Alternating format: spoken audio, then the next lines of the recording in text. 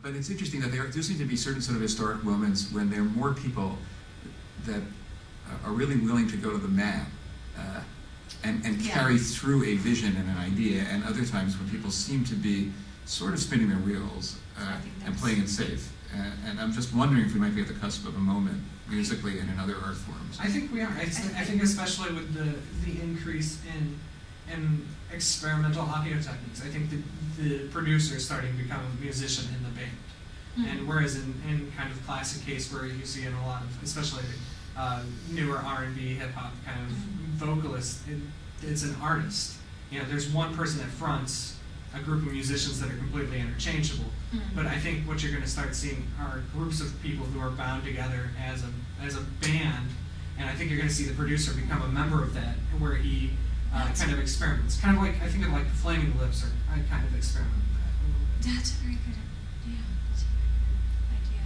I mean, there are certain people who, I mean, I think on a different level, I mean, when you think of producer, there's a sort of like Puff Daddy image, but I definitely think of like Rick Rubin, who was the most, I mean, he basically started Def Jam Records, and he is a very mysterious figure, but he is one of literally the best record producers. Every band tries to get him because he delivers.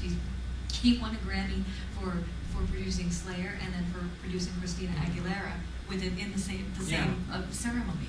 And I think that brings us back to what we discussed at the head. I think as you see the producer become part of the band, I think you're going to see the producer become less part of the industry. The producer won't be so industrious as much as we want this guy to come and we want him to run our sound at this gig, because if he runs our sound at this gig, it's going to sound like it did on our album that we cut on our MacBook Pro and sent out to all these people. And moreover, I think I tell Jeremy this, the sound engineer is going to be a little bit more the sound designer, but basically that's the person who knows what to do when this thing doesn't work. Mm-hmm. You know what I mean? Because there's so many bands I've seen, it's a train wreck. There's so many I want to say digital bands, but so many You're bands. talking about live performances. Live performance. Yes. You know, what do we do when this won't communicate with that? What do we do? Because especially when you're a touring band, you don't know what you're walking into. Yeah. I mean, the more you tour, the more prepared you are to deal with whatever, amenities or lack thereof is there. But you want somebody who knows how to, who knows when we need this kind of snake or when we need this kind of adapter, or, how to EQ, that's going to be, I am very interested in seeing the rise of the tinkerer again, which is sort of a, that's what... The guy who's not classically trained but knows more stuff than the guy who is. Exactly. Which is different from the roadie, right? Absolutely. Oh, yes. Well, also just the general, I'm very interested in steampunk subculture and what's going on with that right now. But, the art of wondrously tweaking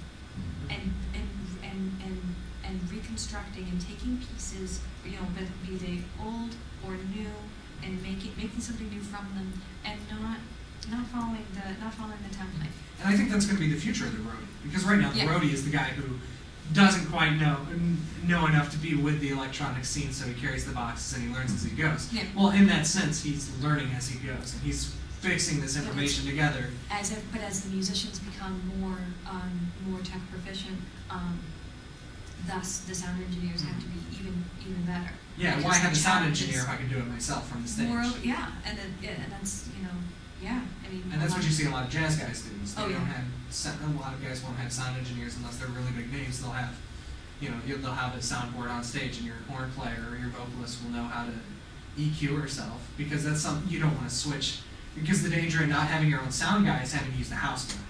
And if you have to use the house guy, the house guy might be an idiot. That's how my dear gets, he works, he's a sound engineer at a jazz school, and basically, he's very good at his job, and they're like, please, oh please, we're going on tour, will you please come with me? Yeah, exactly. And so if you don't have your own sound guy, then you're at the mercy of their sound guy unless you become one. Yeah. And so a lot of jazz folks will use their own, they'll do their own EQing. On stage, not just we can have that conversation. But that's a very, it's a quite interesting sort of internal question. Yeah. And what's happening? Where are the sites of innovation and new kinds of expertise that are just new ways developing? Of making do? It's one thing I just read in Guardian. I posted it on my own Facebook thing. Was that the idea that the new revolution will be electro, do-it-yourself, and female. Hmm. And I thought this was very Hmm. interesting, Hmm. particularly because there are a lot of I think we've gotten very, very saturated with electronic music. It sounds great, it's wonderful, it's polished, it's good. It's really, really, you can do some really creative things with it and still work within the template. And it's fun. But it is, there are a lot of female artists who are doing it themselves, literally. They're their own producers, whether it be MIA or before that Bjork. Bjork was a famous musician. She's known for being, an entity, but she actually does all of her, most of her own programming. But everybody thought, since she's this whimsical, lovely person, that she's not intelligent enough to. No, she's a technological giant. Yeah, she's Artist. really amazing. When you talk about Innovation. electronic music in modern innovation, Bjork is someone that you have to talk about, Yeah. because apart from, because you have, of course, all of your experimental electronic people, Yeah. but for the people who are Alice Shield, though, she's exactly. another one who is a very, she's very, very innovative and, conceptually and technically as well. But, nobody knows her. They know, I'm trying to think of other. They're all going to be out of my head. But go ahead. I'm sorry, I interrupted. Well, it's just an instance of taking that extremely experimental and trying to funnel it into the pop music, because that's what a lot of producers are doing.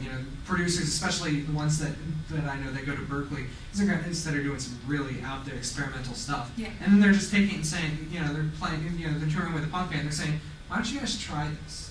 It's just crazy, but let's try it. And I think that's how you start to see innovation take place, is when things start to collide with When each other. somebody, and whether that be a producer from the outside, because you're to acknowledge the power of the producer, but or if that's happening within the band, I think dynamics within bands, new bands are developing, seems very, very democratic. Not my own necessarily, but maybe it's just very, very democratic, and nobody can say, let's try this, let's do this, because there isn't time. Especially a friend of mine just recorded a great, great album, and they did it tri-coastally. They had some of it was recorded in LA, some of it was recorded here in Boston, some of it was recorded in Germany, and they mixed it all together. And just everybody basically picked their own takes and sent them. So the end product is amazing. It really, really is great.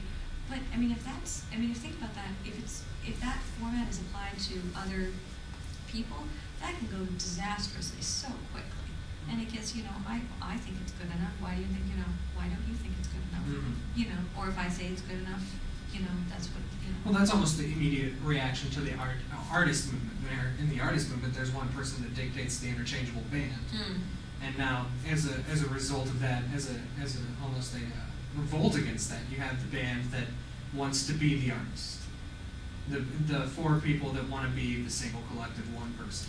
And that's the thing. I think we're going into that, which is a good thing. Is that by the more revolutionary thing to do is to be a single entity. Whereas opposed to an avatar of an musicality. Exactly. Yeah, as opposed to I look around and I hear, I'm like, I don't hear